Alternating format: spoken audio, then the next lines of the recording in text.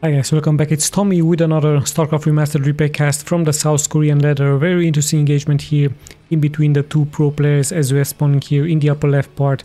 In the purple it is Flash with his AK and his opponent here in the lower right in the orange it is HYUN with his AK Mishinge from the EB clan. So quite a strong opponent finally here for Flash, as we have a 2 spawning location map which is actually blocked here with some minerals. So very interesting map here that I know from the SSL tournament. Quite intriguing and quite strong. Let's just have a look exactly what's going to happen here, what the build orders are going to be. We do have, of course, in the upper left part the production tab here for both players, and let's just see exactly how or if the build order is going to change, given the fact that this is quite a tricky map here, quite a very hard accessible map here, as there's minerals blocking here the entrance left and right for both players. Actually, we do have the casual supply depot here for Flash. Let's have a look at the Zerg. He's still, of course, saving some money here for his first expansion. However, there is a second overlord with 2 more drones here, and actually we might see him do the trick to glitch his drone here forward. Let's have a look if he's going to be successful. Indeed, one drone is getting glitched here forward, and I believe he's going to try to mine more here to open the gap from both sides. So let's have a look how much mineral is being left here. 40 minerals for him, slowly but steadily dropping here lower and lower, as I believe the Zerg is going to finally take his first expansion point into this location. So an interesting glitch here forward. Let's have a look. It looks like Flash wants to be doing the same. Is he going to try to go for a expansion here as well, as he has his barracks up? Let's have a look exactly what his SCV is going to be doing, but it looks like he's going to pretty much bypass this. Perhaps he's going to hide a building somewhere onto the map. Let's have a look once again into his main. He is already mining gas. The SCV is slowly but steadily now pushing here forward towards the first expansion point, as the Zerg seems to be glitching more. Harvester here forward. There we have the drone very soon. He might try to take another expansion here, so quite a greedy gameplay here by him. No spawning pool, no gas for him.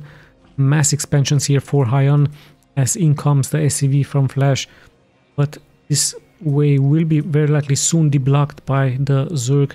Sees the hatchery, sees the timing from the hatchery, and now all of a sudden he is being blocked here. Is he going to try to mine this himself? He might try to, given the fact that it's only 8 minerals here for him. But he's just staying here to patrol. He might even try to place a bunker into his location. It would be, of course, a possibility. Sadly for him, he's still getting blocked here, as this one Marine is just watching the minerals here. So yeah, quite a tricky map we have here onto this. And finally, he did mine this mineral right here, opening up the space, as he's now moving forward towards the expansion. Sees the timing from the extractor, sees the timing from the spawning pool. So pretty much thinks, of course, that it might be another expansion here into this location.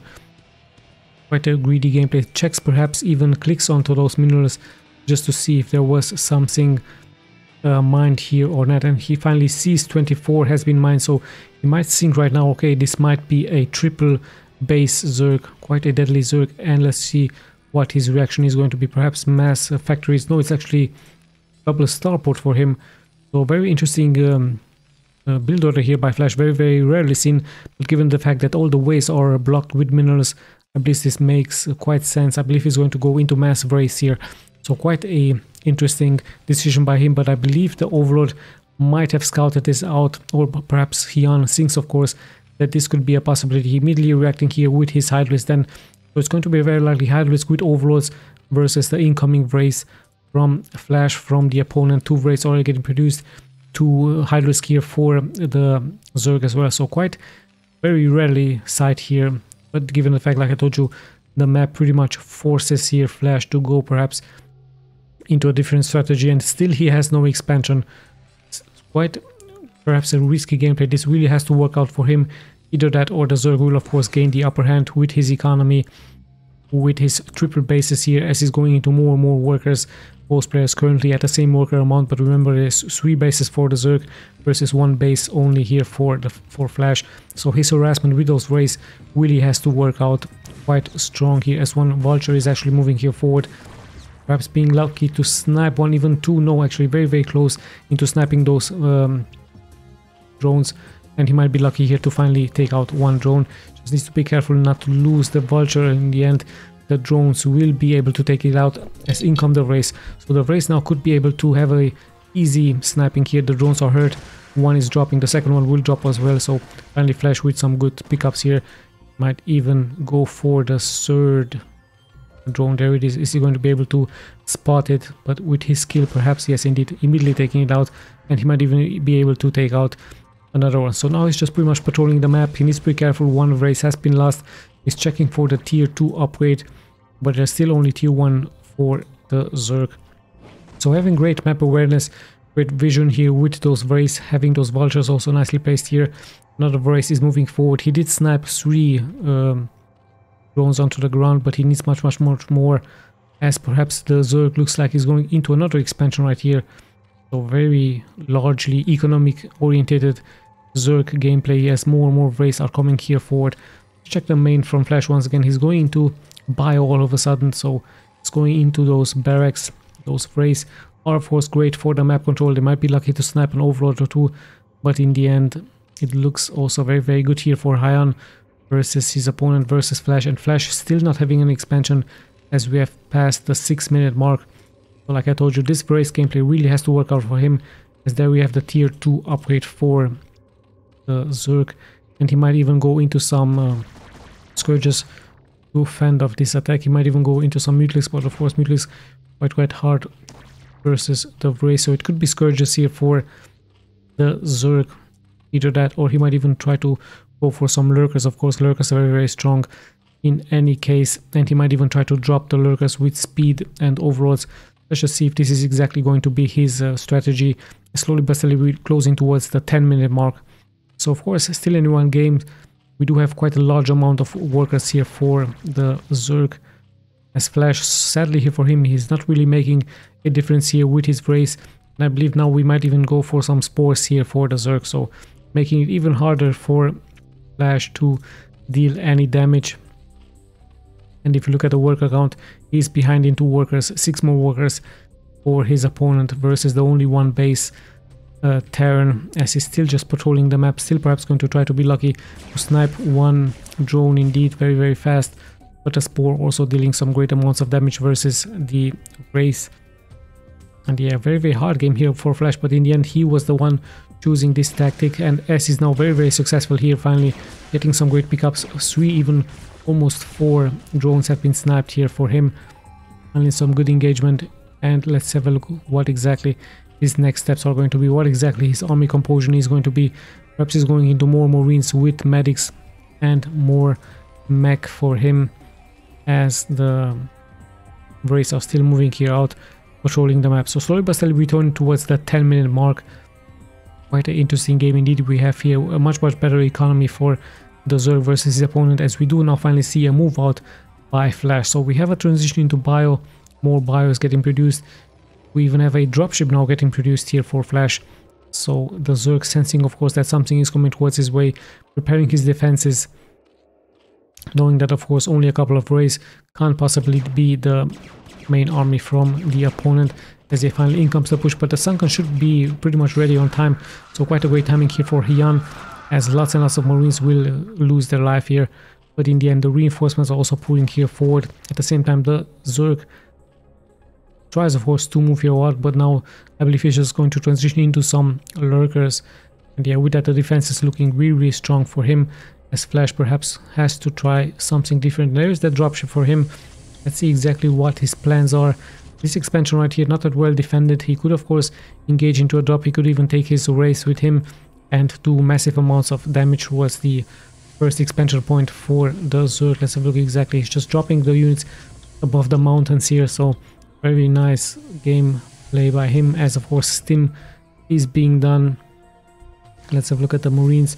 Still 0-0 upgrades for him, and just a Zergling here for the Zerg. At the same time, he's actually also moving out here, but at the same time we do have the counter attack here for Flash with a very smart gameplay. There's only one Sunken here. The Marines are steaming up. The Sunken will of course stand no chance as the Zerg has to immediately retreat. So very fast reaction here by the Zerg as he might take some damage. 4 drones have been snapped immediately, and this gap right here really working against the Zerg, but he's very smart. He's actually going into some cocoons, and at the same time we do see the counter attack with Flash nicely leaving this gap slowly opened, as the Zerg will have of course a harder time to move here forward. So it's quite a chaotic scene. The tier 2 might get dropped, the cocoons still hold, and finally one is getting, if the second one is getting cleared here as the Zerg is also moving here forward. So quite chaotic scenes, damage onto both players as the lurkers are now moving forward straight towards the production tabs from from Flash, as in come the Vrace here for Flash. At the same time the Marines are moving here forward, going for the drones, going for the Hydrus here. Great amounts of damage being taken here by the Zerg, and also at the same time by the Zerg. But if you look at the worker, there's still so many workers being left here for the Zerg. Let's see if those lurkers will be able somehow to go for the SCVs here from Flash, and that can be quite deadly. Now Flash has to somehow out micro this. Those SCVs are clumped up together. They will take lots of splash damage right here, as the Brace are now being able to come back to defend the SCVs, but in the end lots and lots of SCVs have been sniped as he's been going for the comset. At the same time we do have the attack here for Flash going straight towards the main here from the Zerg, so lots and lots of action happening here. Sadly here for Flash, he did lose his satellite, and now he needs an urgent science vessel in the air. So finally with that he should be able to take out the lurkers from the opponent. But if you look at the supply here, Flash with only 16 workers versus the 25 from the opponent. The Marines are still here, but they do take damage now, so in the end this will be cleared. Sadly for Flash, he wasn't able to snipe this hatchery, but hold on, actually he could. So those hero Marines were able to take out the hatchery. At least that is a good move here for Flash. But if you ask me right now, he's pretty much behind in workers, 10 less workers, and perhaps he has a better army than his opponent. But yeah, in the end the Zerg looking really strong. He can of course rebuild the hatchery right here. He still has 2 bases, one is bleeding, so Flash might be lucky to snipe it. He might be lucky to snipe the spore right here, as more and more workers are getting produced here for the Zerg. So quite an interesting game indeed we have here, as in comes the attack. Is he going to be lucky to snipe a couple of overlords? But no, in the end he has to retreat, and perhaps he has to rethink his strategy. He's still not producing SCVs, interesting enough, so he's still going heavily into Marines with tanks actually now. Still patrolling the map here, trying of course to be lucky to snipe a overlord or 2, as he might be able to snipe a couple of lurkers here, or even the evolution chamber right here. So at least that for Flash, and he might even go for the hatchery very soon. So yeah, let's have a look at the reaction from the Zerg. The hatchery pretty much exposed. Flash could stay here and snipe, or perhaps no, he's just deciding to retreat, knowing of course that overlords with high risk would be on their way to defend the hatchery. So very interesting game indeed. 3 Sunkers are still alive here. Lurkers are ready to defend, so great counter against all of those Marines onto the ground. We do now however have tanks for the Terran with the science vessel in the air, as now we finally see more lurkers getting snapped by the Vrace in the air. So quite a chaotic scene, and now we see a great spread. With that, Flash might indicate to us that he's finished with the abusement with the Vrace, and he might go into more tanks and Marines here. There we have siege tank ability, there we have the Marines, as Flash seems to be slowly but steadily moving out. But yeah, he just needs to be careful against the lurkers, so that's why exactly this science vessel is here in the front. At the same time the Zerg is also moving out here with lurkers with high risk.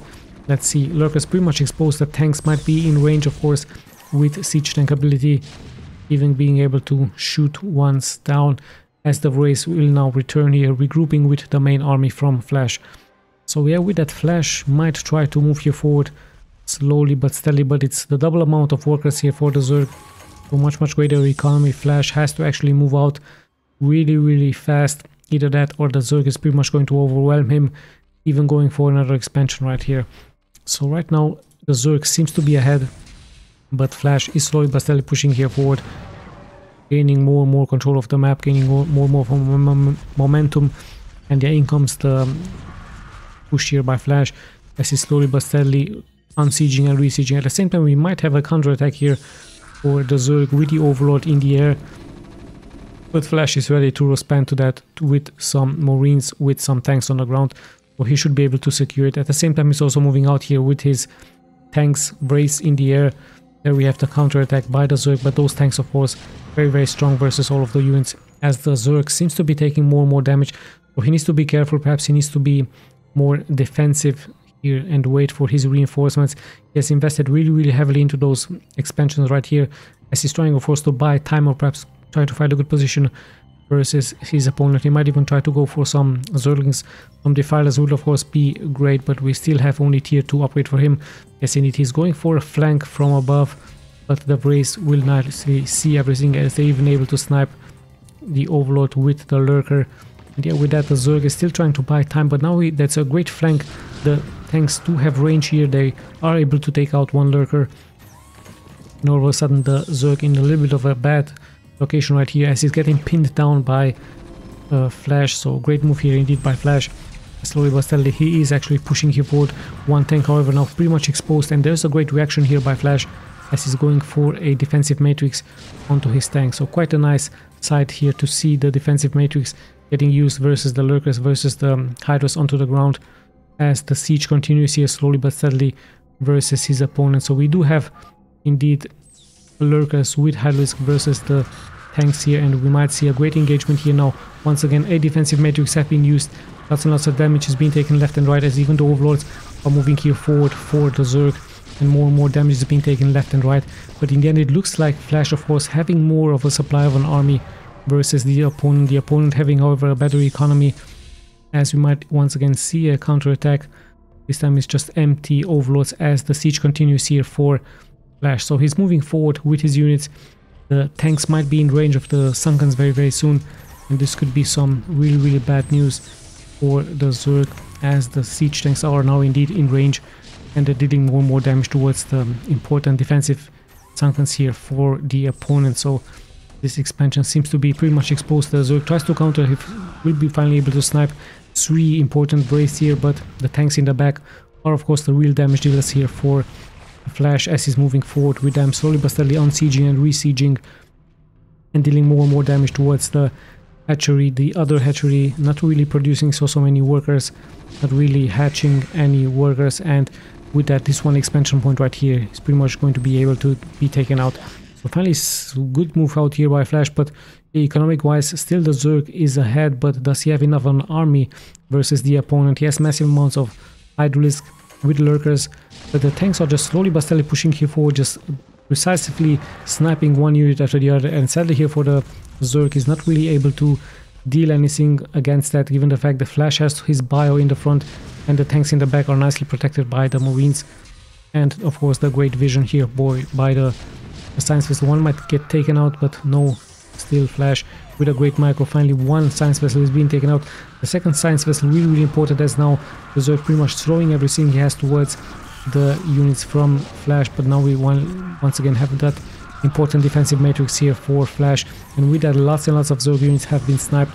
All of a sudden the Zerg dropping below 15 of a supply, and lots of that supply is actually workers here, and with that, Flash might have done it here indeed.